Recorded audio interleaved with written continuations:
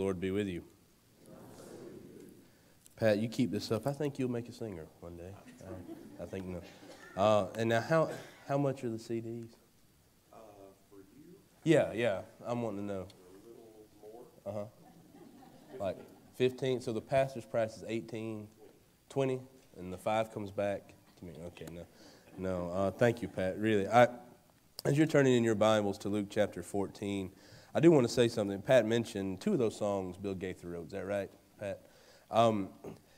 This may not come as a total shock to some of you, and having not been raised in the church and being of a younger generation, gospel music is not always played in my car. But when I went to seminary, a friend of mine began to talk about Bill Gaither, and then I'd hear other people. And they said, it doesn't matter what kind of music you like. Bill Gaither is one of those rare souls in this world who's apparently just people of all theological stripes love Bill Gaither. So I always appreciate the words that he writes, even if the style of music is one that gets you moving, one that gets you thinking, or whatever. His words are always, I know, come from a very deep place. So thank you for sharing that with us, Pat, this morning. I'm going to try not to break your iPad, too. You're welcome. Luke chapter 14 is where we are this morning, beginning with verse 25, reading through verse 33. Now large crowds were traveling with him, that is Jesus. And he turned and said to them, whoever comes to me and does not hate father and mother, wife and children, brothers and sisters, yes, even life itself, cannot be my disciple. Whoever does not carry the cross and follow me cannot be my disciple. For which of you, intending to build a tower, does not first sit down and estimate the cost to see whether he has enough to complete it? Otherwise, when he has laid a foundation and is not able to finish, all who see it will begin to ridicule him, saying, this fellow began to build and was not able to finish. Or what king, going out to wage war against another king, will not sit down first and consider whether he is able with 10,000 to oppose the one who comes against him with 20,000? If he cannot, then, while the other is still far away, he sends a delegation and asks for the terms of peace.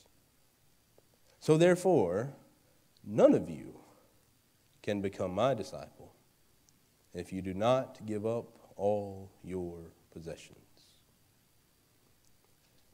May God bless the reading and hearing of Holy Scripture. Would you pray with me?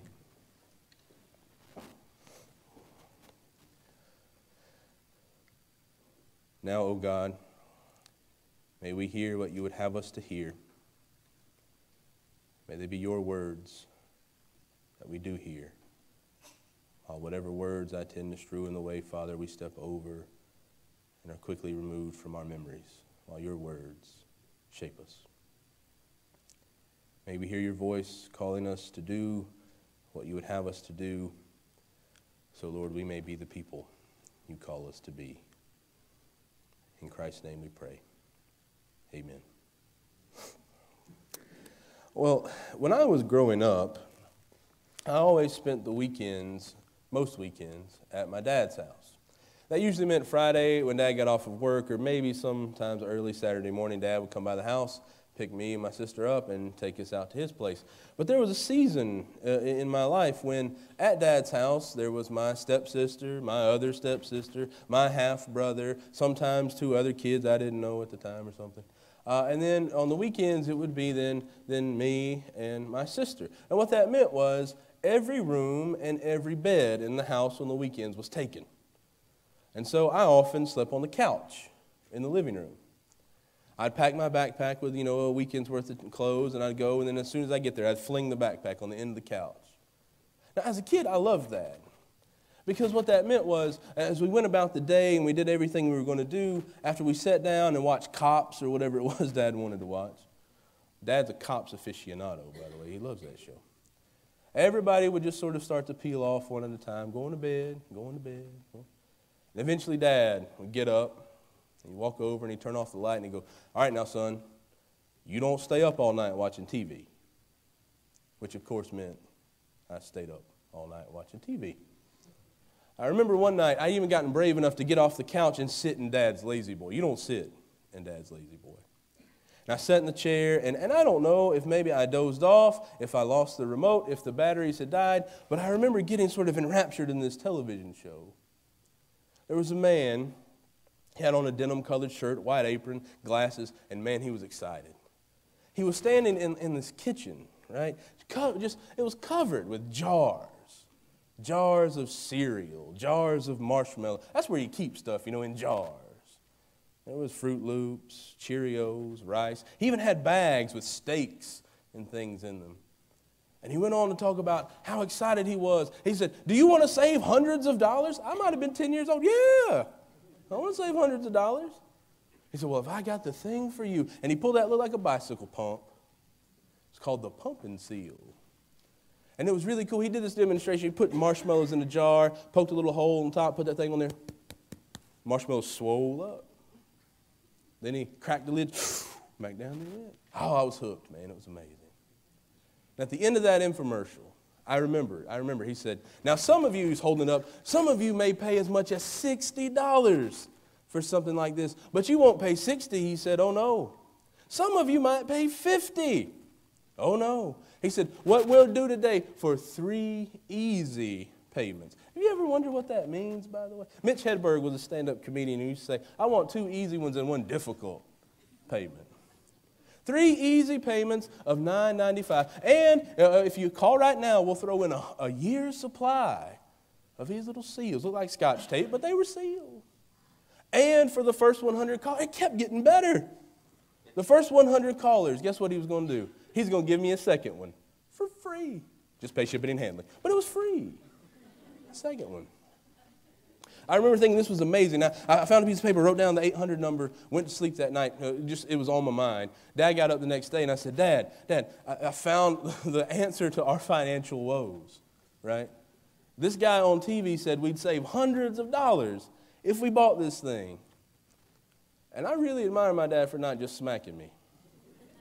He said, son, they sell that kind of stuff. He didn't say stuff. They sell that kind of stuff on TV all the time. He said, they do. Nobody wants it. It's too good to be true or it's too cheap to really work. And you know something? I've heard people say the same thing about faith. They sell that stuff all the time. Oh, it's too good to be true. It's too cheap to work. And I understand where it comes from. I've been in this sanctuary just like you have. Preacher stands up there, hoops and hollers, tears off his jacket, tie comes off, sweat just boiling down his face. Somebody's run up and down the aisle, jumped in the baptistry. They're saying, oh, hallelujah, praise Jesus. It's all. Then the praise and the musicians appear out of nowhere. And he begins to play and he says, every head bowed, every eye closed. If you want to get saved, just raise your hand and I'll pray for you. Have you ever just looked around when he does that? I do. So do other people. You'll hear him, I see that hand. I don't see it. I see that hand. I see that hand. Somebody will do that. They'll raise their hand. They'll come on down. And somebody says, well, what do you do? He says, that's all you got to do. Just raise your hand and you're in. They sell that kind of stuff on TV all the time. It's just cheap. Doesn't really work. I think that's why Jesus, in this passage in Luke, he has to stop for a minute. Because it's not just new evangelists in the last 100 years who've come up with this stuff. Jesus has been preaching. He's been going around. He's been doing some great stuff. In chapter 14, he heals a man with dropsy. He sits at the table and tells these wonderful stories about the inclusion and the grandness of God's kingdom. Take the lower seat. God's going to call you up. Go out in the highways, in the hedges, and bring them in. And I can just imagine Jesus is on the way now. They're walking, and he overhears them. Isn't this great? Jesus said, this is what we do. We get in. This is it. It's faith. This is wonderful. And Jesus stops, turns around and says, all right, listen, y'all. If you're serious about this, you're going to have to leave your families. If you're serious about this, you're going to have to die. If you're serious about this, you better sit down and think about it a little bit more. Don't just come tagging along thinking it's about mansions and crowns and all this other stuff. You better sit down and calculate the cost, Jesus said. Because it ain't easy. He said it's like one of you wanting to build a fence, and you go out there and you stack the stones and you scrape the ground, and then you realize, oh, I can't do it. Can't afford it. Or like a king who goes off to war, he says, thinks he's got it really made, got 10,000 soldiers, this is great, we're going to do it, we're going to be victorious. Then he realizes, oh, they've got 20,000 and tanks and jets. Can't do it. You're going to have to count the cost, Jesus says. Now, sometimes we don't do that. You know what? Sometimes we don't count the cost. We have a good idea and we plunge headlong into it, thinking, oh, yeah, it'll work itself out. I think about that when I think about back home. I forget how old I was. I remember they built the Super Walmart. That's when you know you're really a big town, right? It's when they build the Super Walmart. They had the old Walmart. Now I think it's a Big Lots. It used to be a place called Bud's. Some of y'all may have heard of a Bud's. But out behind it, you could see this big old white screen. And then they had cut a little clay road running down beside the shopping center. And the rumor around Enterprise was they're building the drive-in back. They're getting the drive-in back. Oh, it's going to be great. They had even trimmed some of the trees. They were gone. You could see the screen. Weeks went by. Leaves were put back on the trees. Couldn't see the screen so much. Milkweed and all that kind of weedy grass started growing up on that clay road. Someone said, well, I think they got back there, started cutting stuff down, and realized, oh, we really can't do it. Don't have the money. I think now they're building something else back there. Maybe it's another movie theater or something. But I remember they didn't count it. They didn't think about it before they just plunged headlong into it. That's what some of us do. Like the girl who sat in the pew and heard the preacher preach, holler, and hoop for an hour. Every head bowed, every eye closed. She looked up. Preacher said, come on down. Service was over. He had showed her out to the congregation. He said, look, everybody, let's praise God. The lost sheep has come home. Sat down on the front pew with her after service. Well, now next week we'll have the water in the baptistry. Oh, no, I don't want to be baptized. You said in your sermon, I don't have to be baptized. All you got to do is just raise my hand. Well, that's true. We Baptists, we're kind of funny that way. We're called Baptists, but we don't think you got to be baptized. But we'll see you next Sunday. I'm not coming back next Sunday. You said I didn't have to do that. Sermon said all I had to do was raise my hand and I'm in. I'm not coming back next Sunday. Preacher said, oh, well, you don't have to go to church to be a Christian.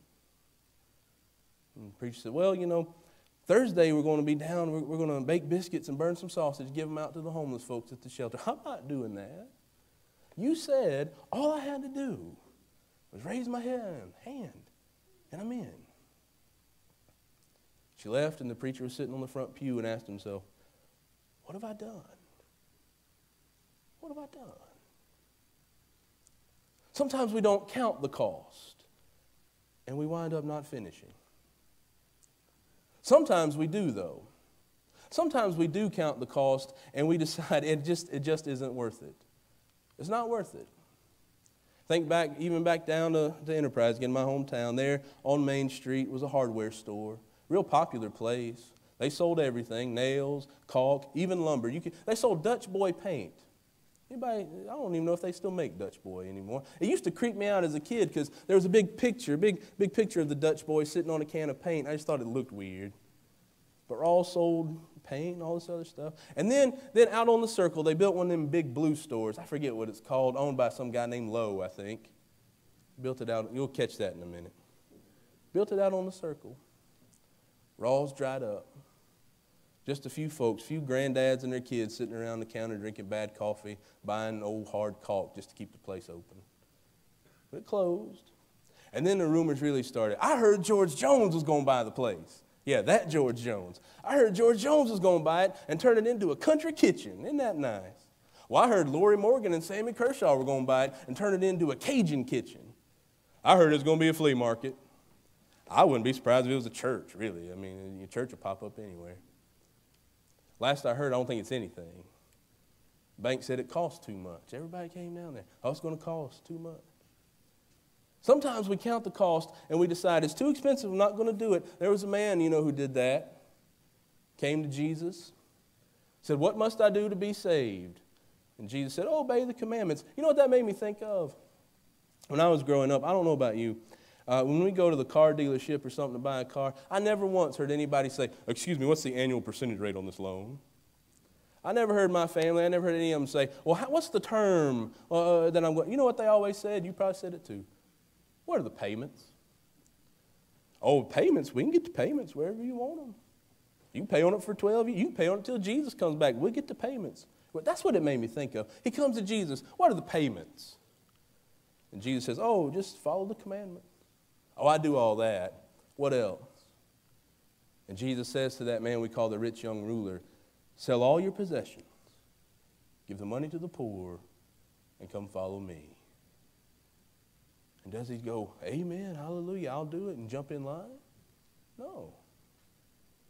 The Bible says he counted the cost, and he walked away grieving because he had many possessions. Sometimes we count the cost and decide we don't want to do it. It's not worth it. We can't afford it. So we're not going to do it. And then there are those times when we sit down at the kitchen table with the legal pad, the back of the envelope, the app on our phone, and we tally it all up, and it's too much. We can't afford it, and we do it anyway. Because we believe that God's going to hold us up. Because we believe that when we get through it, that God will make us better for it. Like that time when I got the letter in the mail, return address 800 Lakeshore Drive, Birmingham, Alabama. I opened it up, said, congratulations, you dummy. It didn't say that. You're accepted to Sanford. Oh, boy. Also got all this packages about how much it's going to cost, so I sat down, had an old envelope, probably some junk mail came in, flipped it over, started writing down on the back of it, tuition, room and board, meals, fees, just guessed at books, wrote it all down, drew a big line, then under it, tallied it up, near about cried. I can't afford that. That's more than my family makes in a year. I can't afford that. Sometimes you count up the cost and you send the letter in anyway and say, I'm coming. Sometimes you can't afford it and you call them up and say, sign me up, I'm coming. Spring semester, there I was, couldn't afford it, there I was. Junior year, couldn't afford it, there I was. Senior year, couldn't afford it. May 2006 rolls around, couldn't afford it. Shaking the hand of Tom Courts as he gives me my diploma. Couldn't afford it. Sometimes you count the cost and you do it anyway. Because you know that even though you can't afford it, God is going to hold you up through it. Because when we read these words, I don't know about you, I'm ready to throw in the towel. I'm not real fond of my kinfolk sometimes, but I don't know if I'm ready to hate them. I don't know if I'm ready to die, to take up my cross. And I'm going to be honest with you, as much as I talk about it, I just don't know if I'm ready to give up all my possessions. It's funny like that. I'm afraid I've instilled it in Cole even a little bit. Every time we pray for our food, we'll pray for whatever. We always have to pray one more time for Daddy's lawnmower. Cole loves our lawnmower. And so we have to pray one more time for the lawnmower before we move on. So I count up the cost. And I can't afford it. But I do it anyway. Because God will see us through it. And because I'm convinced, I really am, I'm convinced that the things in this life worth doing, we can't do on our own. The things in this life worth doing, we can't afford to do. I remember 4 years ago now, seems like a long time, 4 years ago, sitting in a room, I think it was in a Presbyterian church. Me and Sally were there, a few other couples. There's a woman at the front hawking a book, telling us about how you could save money. Oh, yeah, you drive a nice car? Sell it. Get one with 170,000 miles on it. It'll run. Just about to do that. You got a nice house? Get rid of it. Move into one a little bit smaller. Doesn't matter if your kids have to share a room. This stuff is important. Then she said, oh, well, what you ought to do is maybe cash your paycheck and put some of the stuff in envelopes and then add another one here and set it aside. Can you glue popsicle sticks together to where people want to buy it? Open an Etsy store. That's what they said. So we did all this kind of stuff. Got in the truck. The truck I sold the next day because of what she said. Should have been a preacher. Drove back to Birmingham and said, Sally, I don't think we can afford adoption. I think it's too much.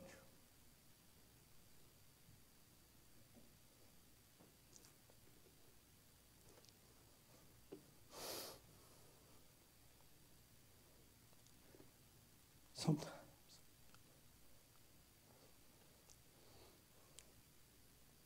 I made my wife cry.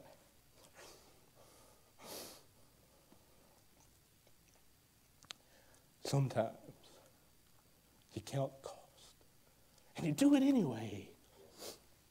You do it anyway. Sometimes the cross is too heavy to bear, and you do it anyway. Sometimes the hill is too tall, and you do it anyway. Because you can convince yourself, I can't do it. We can't do it. And it doesn't matter. You're not supposed to do it by yourself. And shame on you if you think, I'm the one who's going to do it. Shame on you if you think, I can do it on my own and I don't need anybody else's help, because you're lying to yourself. That's the point of the gospel. If you could do it on your own, who needs Jesus? If you can do it on your own, the cross is nothing but a sad man who died for nothing. You can't do it on your own. Sometimes you count the cost and you go, it's too high. And you do it anyway. Because Jesus is there to walk you through it. To say, you don't have to pay it. But I'm glad you tried. Sometimes we count the cost. And we realize that we can't do it on our own. And friends, that's the gospel. You can't do it on your own. As the old hymn says, not I paid it all, but Jesus paid it all. Thank God. Because I can't even afford the payments. Would you pray with me?